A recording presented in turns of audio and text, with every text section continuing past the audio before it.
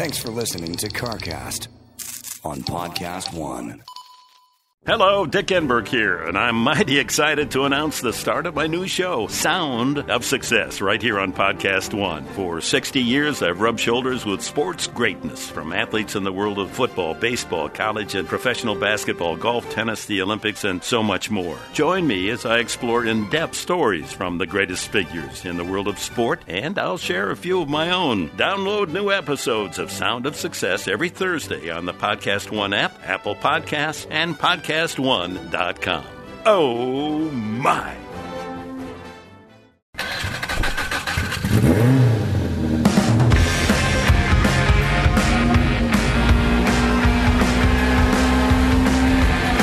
Yeah, get it on. Got to get it on. No choice but get on. Mandate, get it on. And welcome to the show. CarCast. I'm Adam Carolla. That's Matt the Moderator. DeAndre over there. Lots of car stuff going on in our world. We'll bring in the guys from Turbonetics. That'll be Brian Renier and Reggie Biehn. And we'll talk to them about turbocharging. I love turbocharging. I know you do. I've always loved it. It's my wiring. Yeah. You know, I've always loved. You're on like the free horsepower thing, you know, like versus crank-driven horsepower. I am. Last night I was at home. Yeah. I was dreaming about turbos. No, but I made myself a little cocktail, and I was watching some basic cable, and I put a little ice in my glass, and one piece of ice popped out, as it's apt to do when you're trying to grab a handful of ice, and it fell on the floor. Yeah. And I thought to myself, I don't want to eat this ice. I don't want to put it in my glass because a lot of Phil hair. Yeah. Phil sheds and lays everywhere around the house. So if something that falls on the kitchen floor and scoots along the floor, it's bound to suck up a piece of dog hair. But then I thought to myself, it took some energy to make this ice. Yeah. It took some material, and it took some energy. What am I going to do? Just throw it in the drain? I took the piece of ice, I walked outside, and I threw it at the base of a tree. Nice. And I yelled, grow. Grow. Grow, you bastard, grow. And the next day I woke up, the tree was dead because the ice had killed the root. No. Because Phil peed all over the floor. I don't like his yellow ice. I don't like waste. Now, everyone can go, well, you're just cheap. Boy, if I were cheap. If I were cheap, I would have killed everyone in my family 1,000 times. They do the most insane things with waste. money ever. just human waste and actual human waste. Just the notion of $2,500 for lawn chairs is already. Yeah. I would have thrown myself off a cliff. I wouldn't have killed them. I would thrown myself into a windmill. But they would have been mulch if you did kill them. You can't just throw them away. I would not. I would mulch. Yeah, I would put them in the mulcher. No, I would let them go on and find out what life without me was like. But I would throw myself I'd dive into a windmill. Yeah. If I was cheap, because I waste money on tons of stuff. Actually, my family wastes money on tons of stuff, and so do I. It's not that. It's the energy. You're right. I don't like the waste of the energy. Yeah. See what I'm saying? Good, because we need to have a conversation about solar panels on the buildings. I need to get them back. And that's why I like turbos. Yeah. Because it's when I think about those 935s making, 700 horsepower plus off a 3-liter, maybe a 3.2, I love that story. How many new cars today are running like 2-liter turbos as their everyday fuel-efficient motor?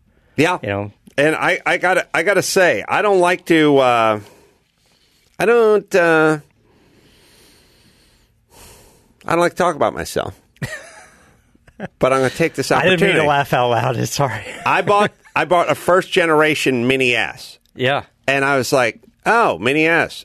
Oh, it's supercharged. And I was like, why is it supercharged? It's a little 1,600, maybe 1,800 displacement motor. I think it's like a 1,600 four-cylinder. Like, why has it got a supercharger on? It's like, oh, that's what they came with. That's what they did, And I'm like, it seems stupid to put a supercharger on such a small little displacement engine. And it doesn't say sporty to me, like the four-banger with the supercharger. Where's the turbo? And I think the next S gen that came out had a turbo on it. It did, but the supercharger was like a little twin-screw supercharger, and that design is very good for producing very low-end torque. Oh, maybe that's why they do it, but they still, somebody... all the Jaguar cars still have. Somebody heard me complaining and switched to turbos. Yeah. Not the following year, but the following... Well, they've already committed to the to the supercharger for a few years. Right. But the following gen that came out of the S... Whatever the R&D meeting, big picture of you in that meeting, big picture of the turbo. Me disappointed. Me giving the look with the shrug shoulder. What the fuck? What's going on? Shrug. Yeah. I get it. But there's, still Jaguar's having a lot of success with their superchargers. They're getting into some of the turbocharger stuff. Everything works now. I just don't like the idea of the crank turning the device. Yeah. That's just me. I just happen to like the idea of the exhaust spinning the thing. And that's just me. Yep. All right. And I think Reggie and Brian will agree.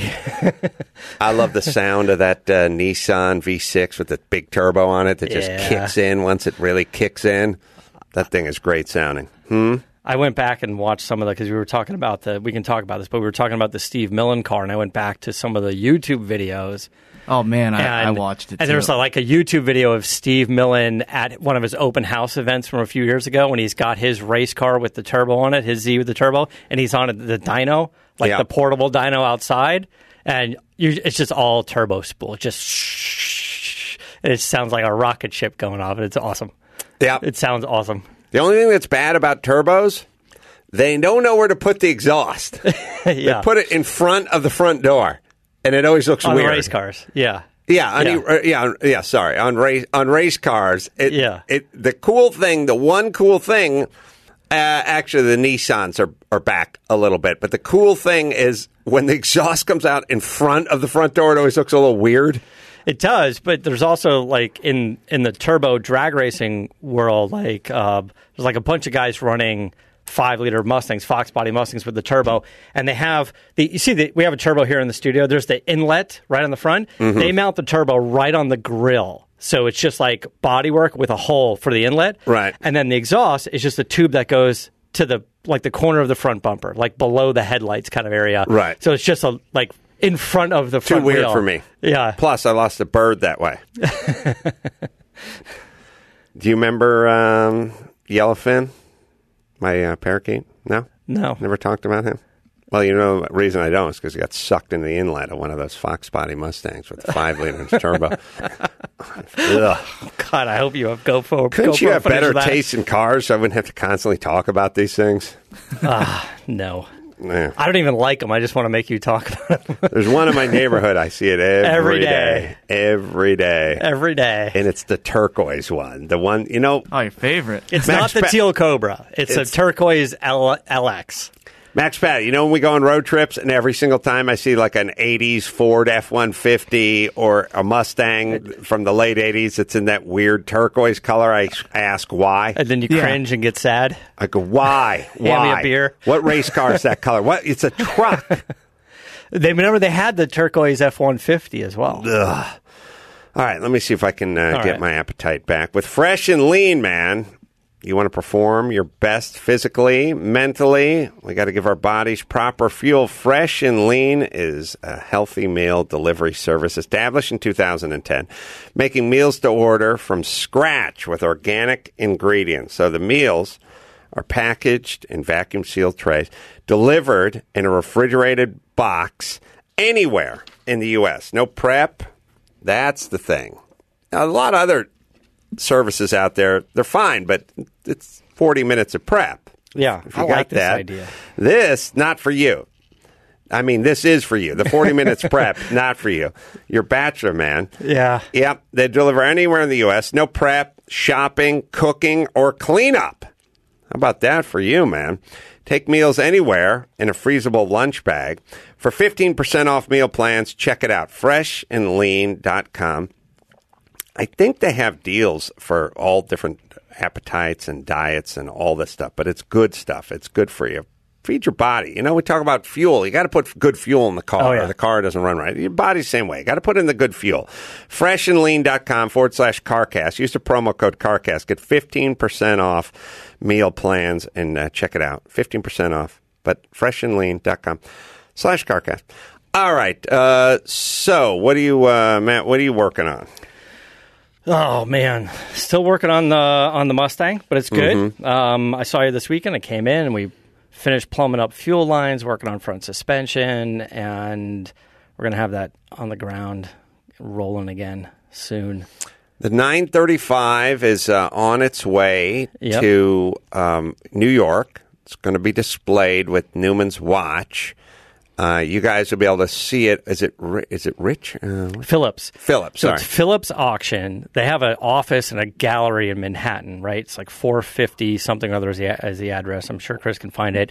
It's right in the middle of Manhattan. Like, you can't miss it. Whenever I'm in Manhattan and like walking all through the 57 and Park Avenue and all that's right in there. So I'm told that it's going to be on display from October 18th until the auction on the 26th. Mm-hmm. Naturally, we're not going to be able to make it out there. But if there's any CarCast fans that are in that area, snap a photo, go in there, see the car, send us photos, tweet us photos or email us photos, because we can't go there to get the photos, and I'd love to see it. Like, is the watch going to be on display, or how are they going to do it? And they said they kind of reconfigured the gallery or built a wall or moved a wall or something. So I'm excited to see how it's going to turn out. Right. And, we need you guys to go find some photos for us. I'm looking forward to that as well. So I'm putting together a bunch of cars. Our next stop will probably be SEMA. Yeah. Right? We'll be out there. You were at an event last weekend where I did. my Z car was there.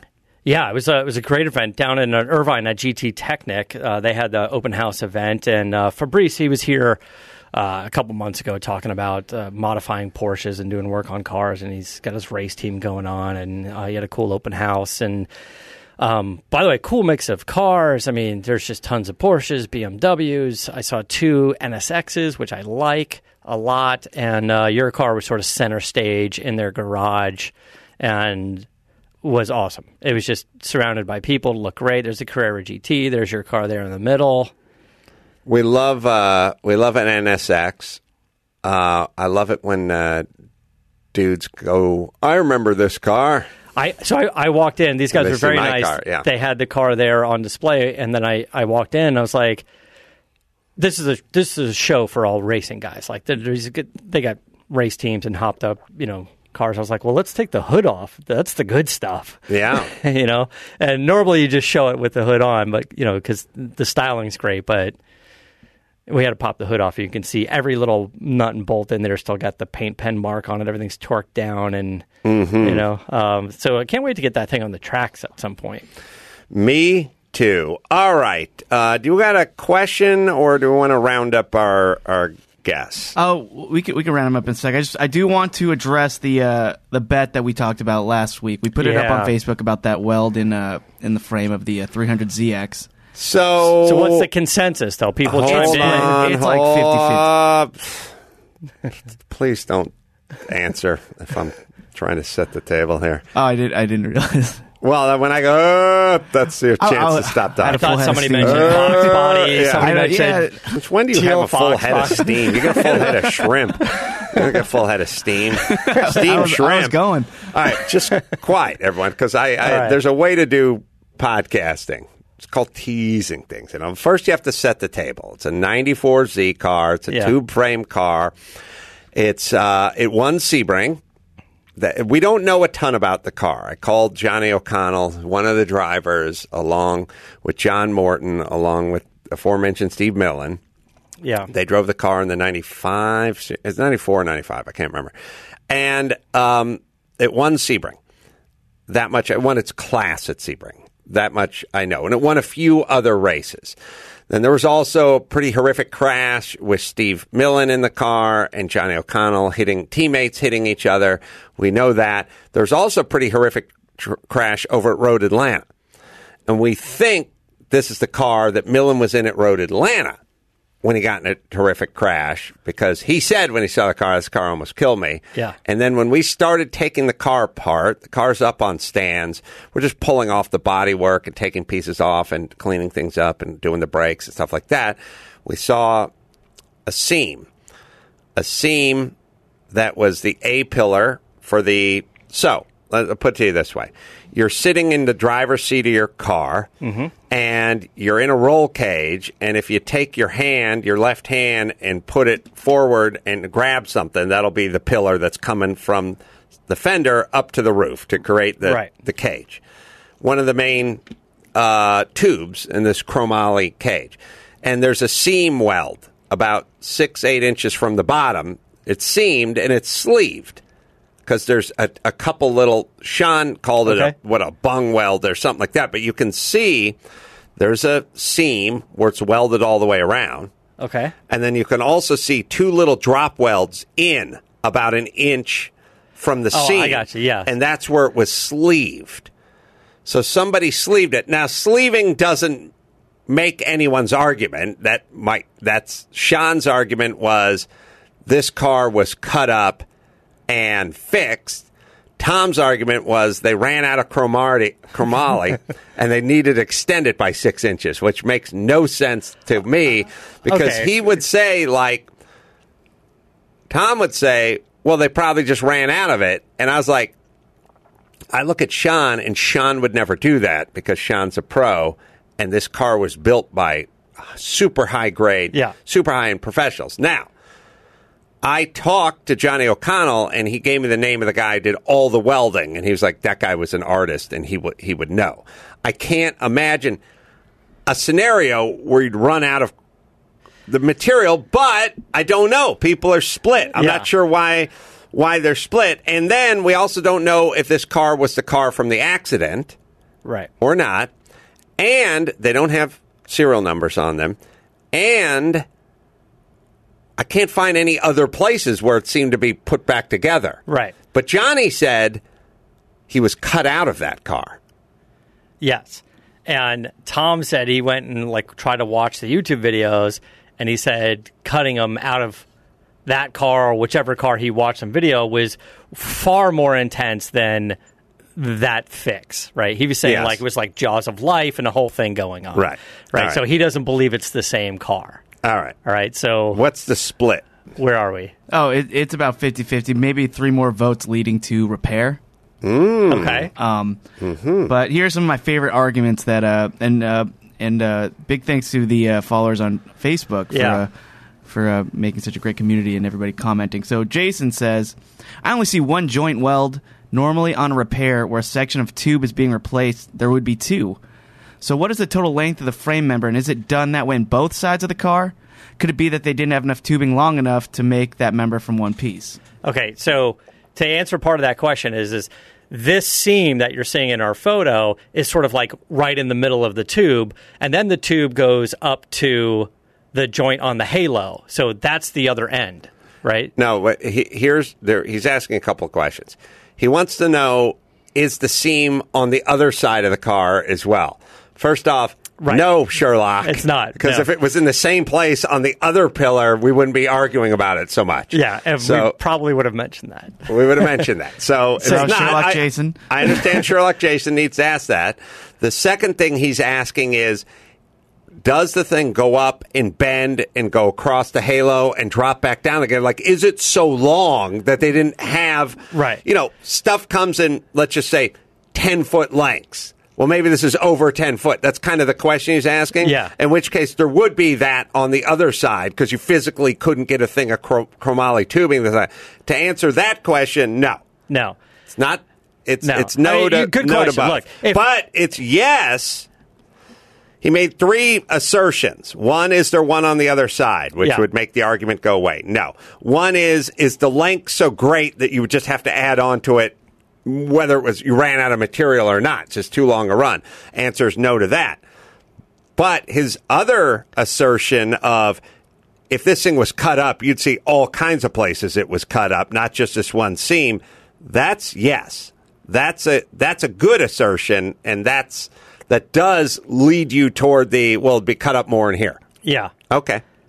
And then Bill says, it's probably a repair, not wanting to rebend the lower section of the pipe.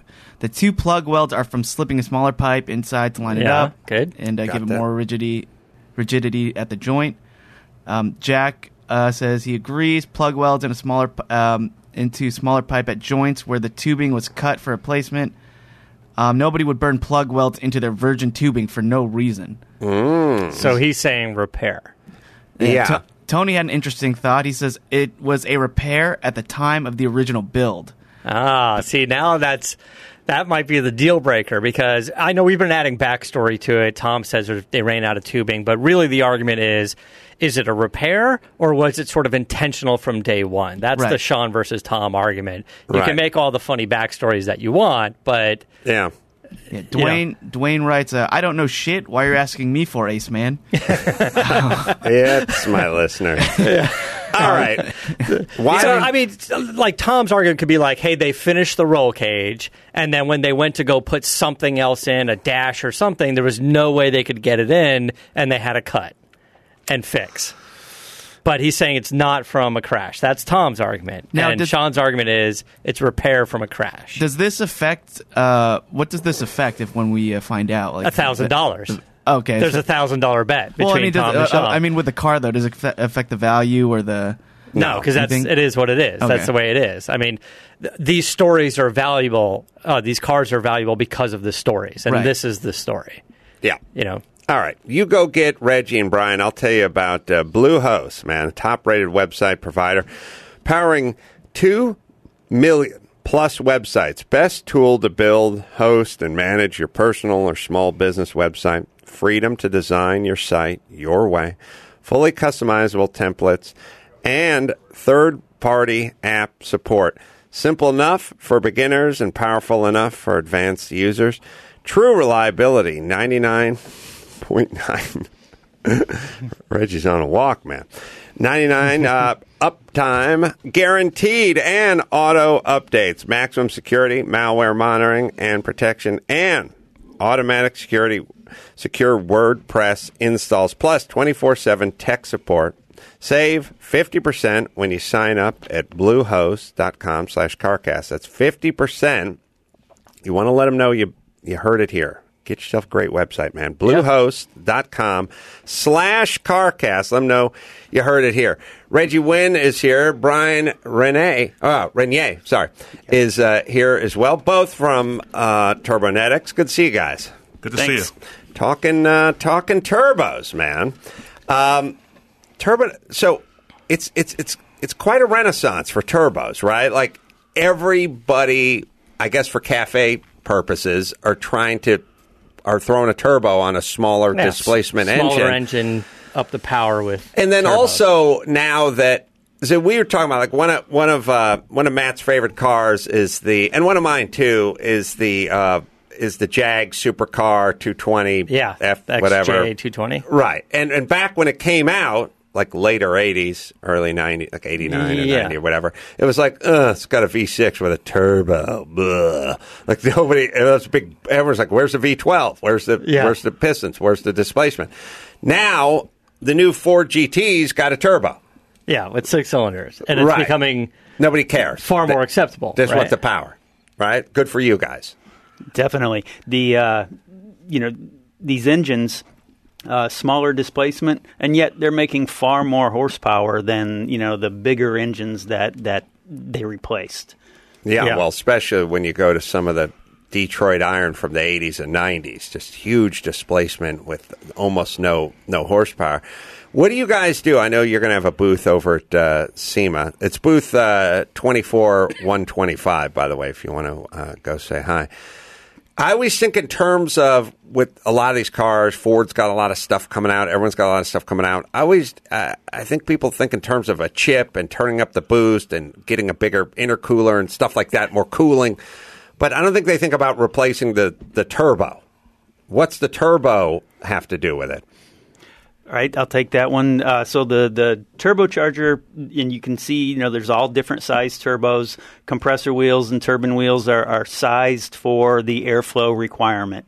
So if you've got a car with a turbo on it and you tune it and you raise the boost, you're going to get some more power, but you're going to run out of the airflow capacity of that turbo at some point.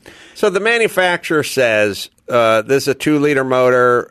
We're going to get 230 horsepower out of it. Let's put a turbo that's good for that, but let's not oversize the turbo because it's just more money and more weight for them, right? Yep. So they got one that goes up to that, and then you say, I'm going to get some new throttle bodies, I'm going to get some new cold air injection, I'm going to remap this thing and everything, but the turbo just can't stay up with it eventually, right? Right. You exceed that flow capacity, so you start running out into a very inefficient portion of what we call the compressor map. Is there sort of a rule of thumb that most people that are buying a turbo cars, anything from like your 911 to your Ford Focus, and you're saying, hey, with stock, I can get maybe 20% more power out of this thing through, turning up the boost or chips and exhaust and all that stuff. But beyond 20% more horsepower, I need to start looking at a turbo upgrade. Is there sort of a rule for that?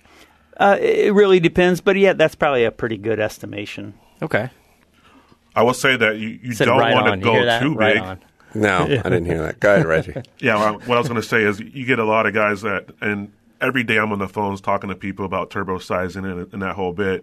And everyone wants to go big. It's like the American thing, the Big Mac. You want the big, super size everything. But when you go too big, you lose street manners with the vehicle. You get all lag, and all of a sudden, bam, the turbo kicks in, and you're ripping tires off. But I guess bigger is not always better. I guess I'll say that. Well, you want the right size turbo for whatever your application is. Correct. I think that we can all agree on that. So everybody now is going with a turbo that I can think of. I mean, BMW's V6 turbo, Ford. Pretty much every Porsche, every Ford, every BMW.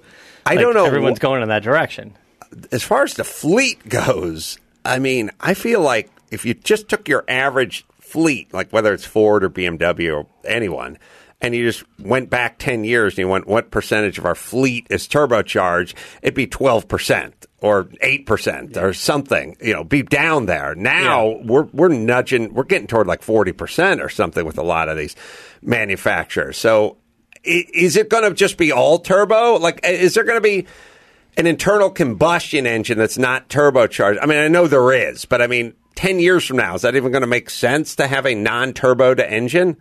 There'll be fewer and fewer. I mean, still the big V8s. They're probably going to live on for a while yet. But for the most part, and a lot of it's driven by, like you said, CAFE and fuel economy.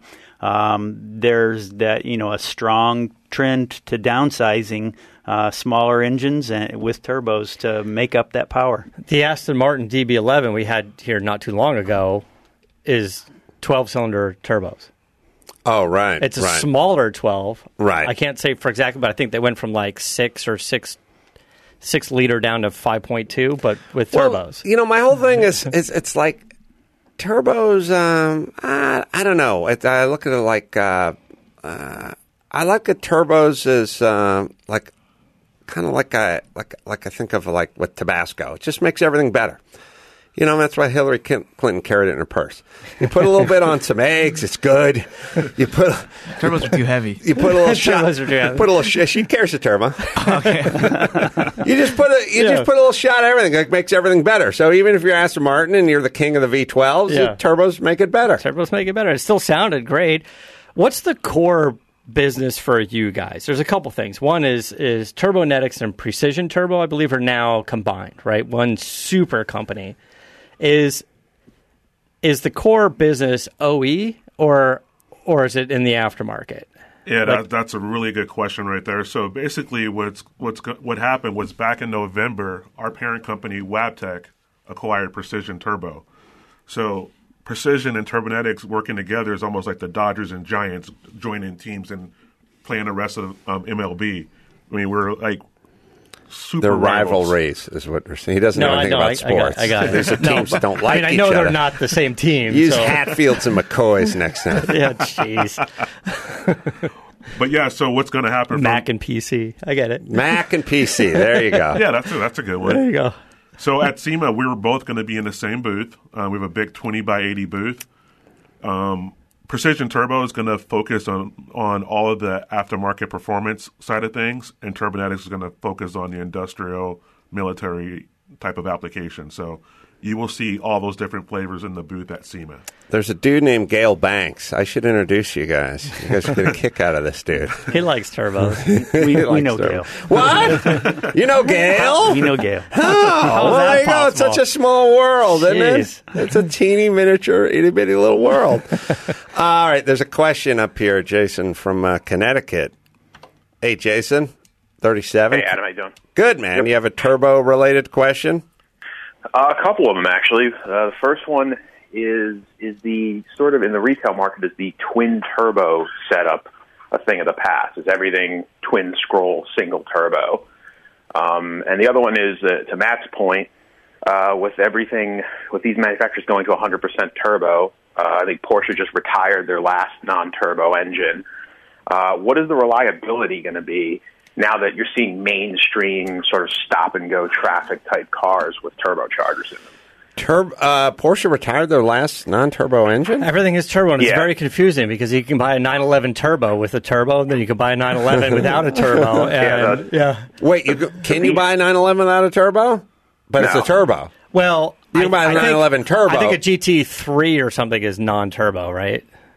Yeah. Well, your kid in the back agrees. You said you just... But all things Cayman and all the Panamera, like everything's turbo now? Cayman's a four-cylinder turbo now. Yeah. And the Cayenne, they just got rid of the NA V6. Now it's all turbo in that Everything's lineup, turbo, too.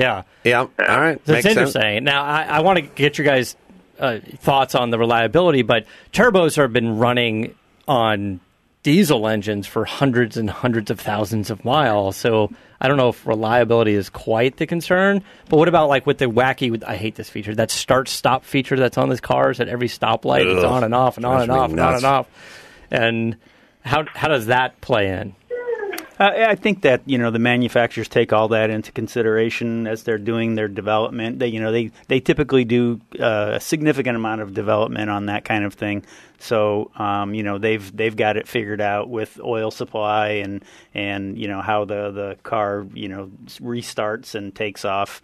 So I wouldn't worry about the reliability. What I've always said, going back a number of years, is that if you take care of the turbo is going to be the most reliable part on the engine. You want you got to keep it cool and keep the air filter on, that kind of thing. So again, you take care of it. Oil changes on schedule, you're going to be good. I have a turbo question I always ask, which is the one side is aluminum and one side is iron. Does the other side that's iron need to be iron? Because whenever you pick up a turbo, it's like, oh, man, one side is so heavy. And I know it's probably a heat issue and a durability issue, but is there such a thing as a super expensive turbo that we'll never own that is on both sides aluminum or made something other than iron on the other side? So there are some that so there's different grades of iron. Yeah, and so you're right. Yes, because of the exhaust gas going through the turbine, it can be up to 1,800 or 2,000 degrees, and on racing applications even higher. So it's very hot. So you got to have the right material that it's going to put up with those temperatures. There are some thin-walled stainless steel. So the one we've got here in front of us is cast iron. Right, but a thin-wall stainless steel one. Yeah, interesting. So that would be much lighter and still put up with the temperatures. And like you said, it's much more expensive. On the cool side, do you start to play around with composites? Do you do like iron on one side and carbon fiber on the other? We've been playing around with that a little bit, yeah. Yeah? You've been hiding and looking in R&D every time. I might have snooped around, peeked through some windows while I was there. Yeah, it makes sense that with everybody going to a turbo these days, that the turbo is going to evolve along with all the manufacturers, too, the turbo itself. And for 30 years, it's been aluminum one side and iron on the other, right? Or maybe more. I'm trying to think if it was iron on iron crime at some point. It must have been early on. But it makes sense that the iron side, see, I wouldn't have thought, but that makes perfect sense. Go with a thin stainless. It'll be lighter, and there you go. Does it have to be metal? Is there a composite you can use, like a ceramic or something? Like what are those panels that are on like the space shuttle that are made out of? They get super, super hot, but you can actually touch it. Like it'll be glowing hot, but you can still touch it because it doesn't conduct the heat through. And because I'm sure manufacturers have to be looking at how to reduce underhood temperatures, right? That seemed like a big issue back in the day, is melting wires. And still is, yeah. There have been a few things that have been played with composites on the turbine side. As of my knowledge and what we've done, we haven't found anything sufficiently durable. Yeah. How much more or just cost to efficient. put this to bed? Yeah, that's the whole thing. You could do it. It's just no one's going to pay $80,000 for a turbo. Yeah. But what is the cost of a basic turbo versus the aforementioned stainless steel on the exhaust side? Approximately. So you're looking at a T3, T4 turbo is going to run you about, let's call it $900. This journal bearing, this basic turbo, versus what Brian's talking about. That's going to easily be like $4,000 or $5,000. Right. But if you got the money, man, that's a weight saver right there. there. Like if you're building like a super race car or something, and that's kind of the thing. Well, and then, listen, we live in a world where you see fat guys on composite mountain bikes that are like $27,000. A fat guy on it, eating a donut, going down the street. You know, nice that's why we're number one. Yeah, I don't need it. Sure, I want it. That's the thing. If Koenigsegg and McLaren are building turbos, why not go with the good turbo, or the Aston Martin we were talking about. Christopher, 38, Virginia. Hey, Ace, I'm just calling to talk to you about your new Triumph. I wanted to congratulate you on it. That's the TR6. I had a funny conversation with my kids yesterday when I was driving them to the park to play a little football and volleyball with them. My wife said to me, "How many Paul Newman race cars do you have again?" And I said, well, I bring it up a lot. So why don't you venture a guess? And she said, 5? And I said, no, 10. Because when I got this last car, I said, now I have 10 Paul Newman race cars. And then she said something kind of vague and confused about, like, how many championship cars are there? Like, you have 5 out of 6 or something like that? And I said, no, I have 3 out of 4 championships. Cars. He won 4 national championships. I have 3 of the cars. Now, okay.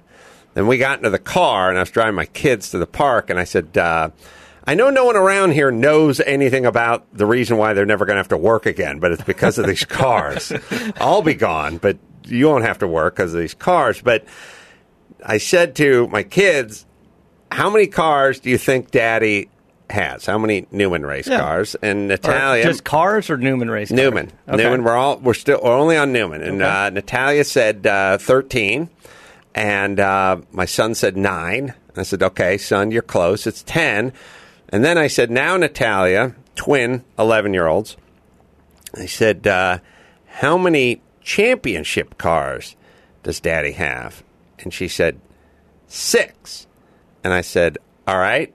He only won 4 championships. So it can't be 6. Sonny, would you like to venture a guess? And he said, 5. And I said, now he only won 4 championships, and you're guessing 5? And he said, I'm going 1 under to play it safe. All right. Okay. I said, but he only won 4 championships. Okay. He said, she guessed 5. She guessed 6. I go 5. I can't lose. Give himself a little cushion. Yeah. I mean, I like his thinking. It was kind of an interesting, it was a weird interesting way for an 11-year-old to think, right? Yeah. But you can't argue. He's going Price is Right. You know? He was right on the first round. That's right. He picked 9 out of 10 without going over. Yep. TR6. Yes. Sorry. Does it have the original TR6 engine, or is it something different? No, it's same straight 6? It's the straight 6 with the sheet metal pressed valve cover that hurts my teeth when I look at it. It's the Fox Body Mustang of valve covers. I walk around. I'm going to paint that shit teal. I look at my beautiful straight 6Z cars with the nice big cast aluminum top with the Datsun written in there, and Nissan, and the aluminum oil drain, or sorry, oil filler cap and everything. I look at all that, and then I see that weird tin hat, narrow, stamped, push rod. Blah. Yeah. Ugh. Bothers me. I gotta shut the hood. It's hurting me. But the car supposed to make good horsepower. Is that 2.5 or something? That engine, stock does about 126. Well, it does more than that now. In race? Well, yeah, now if you bore it out, and I guess make it a race engine, take the mufflers off and everything, sure. Yeah, take those mufflers off, man. No, it'll make... Cherry bombs or... I think, glass packs, put the glass pack on there. I think it'll make, on a good day, about 230. Yeah. On that thing. I'll tell you, man, I just sold a 1.6 or 1.8 Datsun. I was making dyno at 226. No turbo. Sorry, guys. But that's, a 1.6 naturally aspirated, making well over 200. That's healthy. Like, what people don't realize. But I don't think you'll get 227 out of it. Like, I think that's as much, like, that was turned up to the wick. Like, that was a cool engine. But all the race engines are the same. You just turn them up. That thing was great. This thing will get to over 230. Yeah. I think done right. Yeah. Well, we're taking the car apart. Taking it apart. So, Christopher, you want to know when we're taking it out? Yeah. When are we going to get to see it? Well, here's the thing. Monterey they have two run groups, A and B. A's race is on Saturday, 1 in the morning, qualifying in the morning, races in the afternoon, depending on what group you're in. B group, their race is Sunday, and if you want to race in this car with this group, you're going off at like 3:30 on Sunday. Yeah. We're drunk by then. Yes. Now, are you saying I should drive this car drunk? I'm saying you should do what you feel. Well, I'm saying, see, what we do... We're bummed that Coronado's done, like, because they can't, because that would have been perfect. It's a good car for Coronado. Yeah. What we do is, Sunday, we go down to Pebble Beach. We hang out with the Rolls-Royce guys and the Rock. Oh, no, we didn't see a Rock. We saw... Strahan. Strahan was down there. We're hanging out with Strahan at the Rolls-Royce booth, and we drink. Yes. And then... Yes, we do. At some point, we go home. Yeah. And the problem is when the race is at the end of the day on Sunday... We can't go down to Pebble Beach and drink. Don't even go to Pebble. We got to pack up the car. We got to pack the race. We got to get out of there by nighttime on Sunday. I got to work on Monday. It's just tough. Yeah, it's just tough. So if they could move that run group to Saturday, it cuts into the drinking schedule. Yeah, it cuts into the drinking schedule. Sorry, Christopher. Well, check out the Kastner Cup, too, because that's a Triumph-only racing thing, and that car has run at Kastner Cup a bunch of times. Where is it? All around the country. I don't know. It was here at Summit out in West Virginia a couple years ago, and I saw that car race then. Yeah. It's a cool car, man. Triumph's, it's a good club. You will be one of the youngest Triumph owners in the country. I'm 38. I am by far the youngest active member in my club. Wow. Yeah. Well, maybe there's like a Fontana race or something, or Sonoma or something that could be interesting. Yeah. Maybe, we'll get it out to Fontana or Sonoma. There you go, Christopher. Yeah, Sonoma. I look forward to seeing Let's do Sonoma coming up. Oh, wait. Yeah. Okay. What was that, Christopher? Oh, thanks for taking my call. Hope you have a great day. Thank you. All right, let me tell you about the ZipRecruiter, man. It's tough to find talent out there. You need it for your business. ZipRecruiter. You can post your job to 100-plus job sites with one click. Then their powerful technology efficiently matches the right people to your job. Unlike other sites, ZipRecruiter doesn't depend on candidates finding you. It finds them.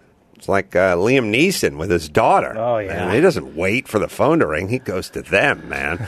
Over 80% of jobs posted get a qualified candidate in just 24 hours. No juggling emails or calls. Screen, rate, and manage candidates in one place with their easy-to-use dashboard. And right now, my listeners can post jobs on ZipRecruiter for free. That's right. Post them for free. Sweet. Just go to ZipRecruiter.com/car.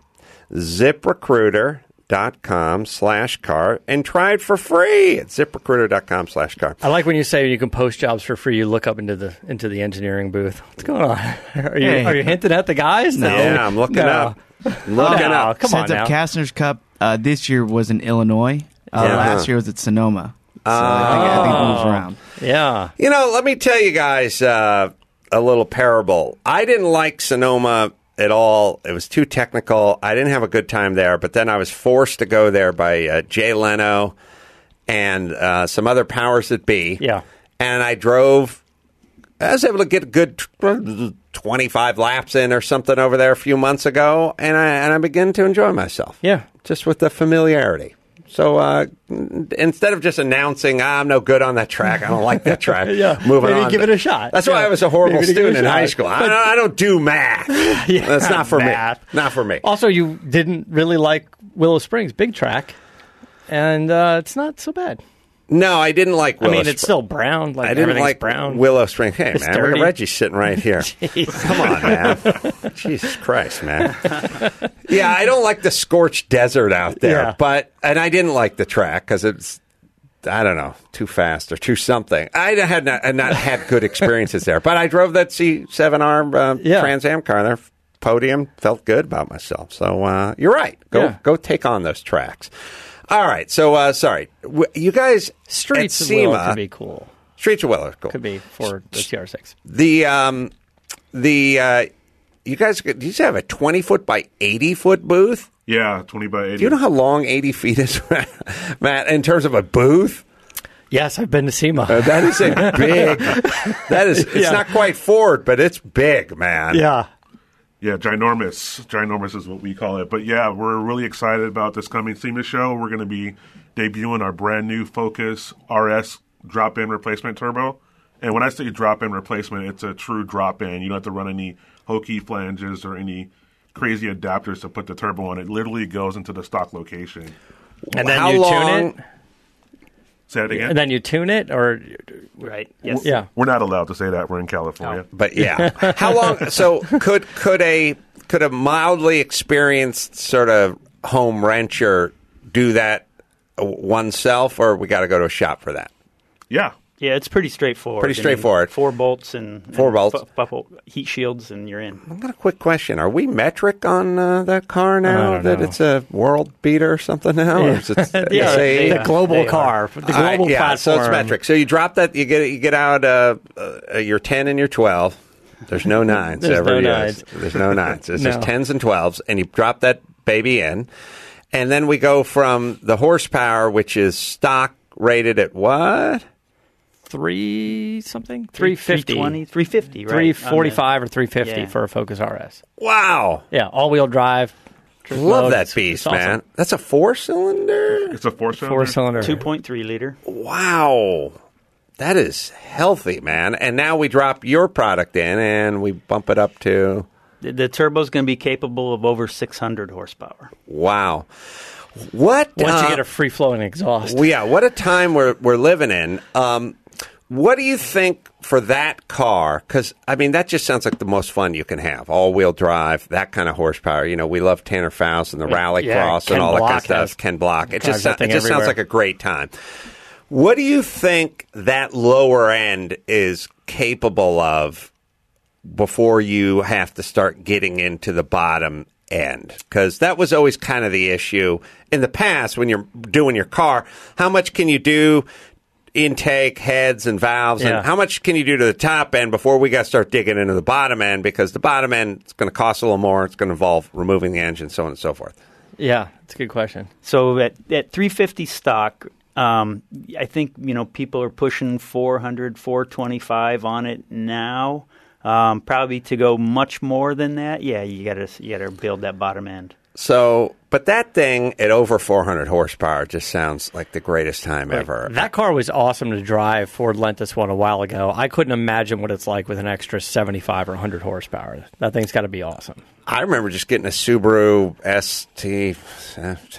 STI. There's too many cars. But I remember that thing came out. They gave me that for a week to drive around with just all-wheel drive. Yeah. The all-wheel drive, I don't know why, but the most fun you'll have is going up a windy road, not across a winding road or down a winding road, but just going up because it claws. Like you feel it pulling and pushing at the same time. That thing with, I don't know, 240 horsepower or whatever back in the day. Yeah. 220 or something like that. That was a ton of fun. I couldn't imagine tacking on another 150 horsepower, 200 horsepower to that experience. Yeah, and the thing about lower ends is I would look at them sort of like when you look at a ladder and the ladder says it's an A-frame ladder and says it's rated for 300 pounds. That doesn't mean a guy who weighs 300 pounds picks up a donut and the thing collapses. If it's rated at 300, you can probably go to like 4, maybe even 450, but don't go much. Right. And that doesn't mean 900. It just means a little. Yeah. You can go 25% past that. And it's sort of the same with cars, I'd say. There's a lot of engines, a lot of stock engines, especially the ones in performance cars like our Camaros and Mustangs and stuff. I mean, those things off the showroom can handle probably twice the stock horsepower, or close to it. I mean, what's a Mustang now? 430 horse, or a Camaro's 426. Yeah, but you're not going. I'm sure you can go something. 650. Yeah. You could probably go 50% or 40% or something if you want to play it safe. 25-30%, but you can't double it. You're going to need to get into that 50%. Yeah, we have a Camaro that we doubled it, and I think it's pretty sick. I don't ever want to ride in that thing again. It's out of control. But yeah, we make a bolt-on 50-state legal Camaro turbo system for the 5th gen Camaros, and out of the box when we put the kit on, it would make up to 550 horsepower easily. Yeah, and that's just on using stock compression and everything. So the thing comes to you with what horsepower? 4.25-ish. 4.25-ish. Yeah. And you bolt this on, and it's compliant in all 50 states, and you're up over 550. Correct. Yeah, that's the way to go. Have you guys? I'm guessing Steve Millen. I guess Stillen guys over there. They're over there strapping turbos on everything. You talked to him. We started the show by talking about his Z car, putting it up V6, putting it up on the dyno. I went to his place. He has an open house every year. Yeah. Puts the thing up on the dyno, but the thing's got so much horsepower, it's spinning out on top of the dyno. You could hear it in the video, too. They keep trying to do it. There's no weight on the bottom. They can't tie it down enough to get it to go. Yeah, we haven't talked to him yet, but I'm pretty sure he's going to be interested. All the new Q50, Q60, and Infinities, those are all twin turbo from the factory. So a lot of guys are starting to want to upgrade the turbos on those. So yeah, because he was doing supercharger kits for a long time, but now there's turbos already on the car. He was doing superchargers. Yeah, he was doing superchargers. That's right. That's right. I screwed that up. He was taking all the Infinity stuff and bolting a supercharger on it. But those were naturally aspirated cars. Right. Now they're coming from the factory with a turbo, which is good news for you guys because Millen's going to, when he wants to upgrade those cars, he's got to call you and not the supercharger. You better get over there. Not Edelbrock. It's a lot easier. He's like Costa Mesa or something. He's going to get right over there. Let me tell you guys about Geico. Everybody's got a to-do list. You drop off the dry cleaning, you pick up some milk. Well, add saving hundreds of dollars to car insurance to that list. You don't have to drop off or pick up anything. Just go to geico.com, and in 15 minutes, you could be saving 15% or more on car insurance. You need extra money in your pocket? That's the most rewarding to-do you can do today. Go to geico.com.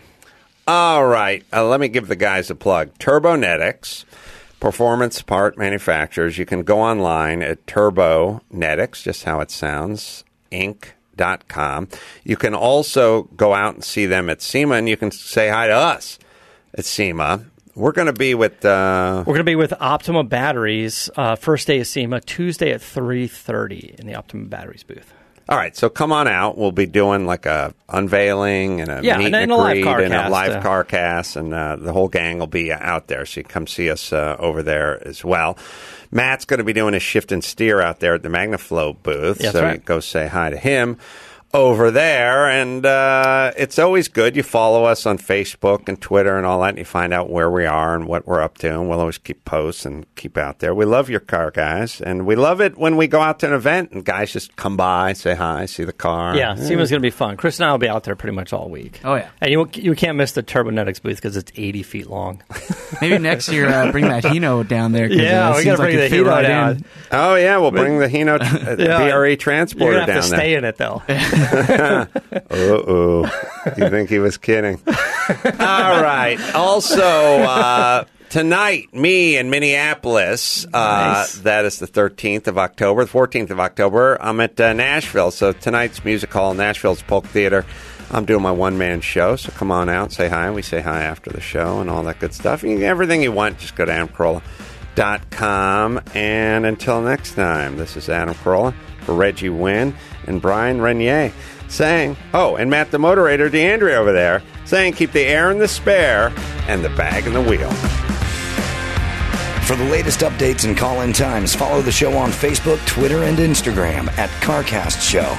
If you'd like to write in, fill out the form on CarCastShow.com.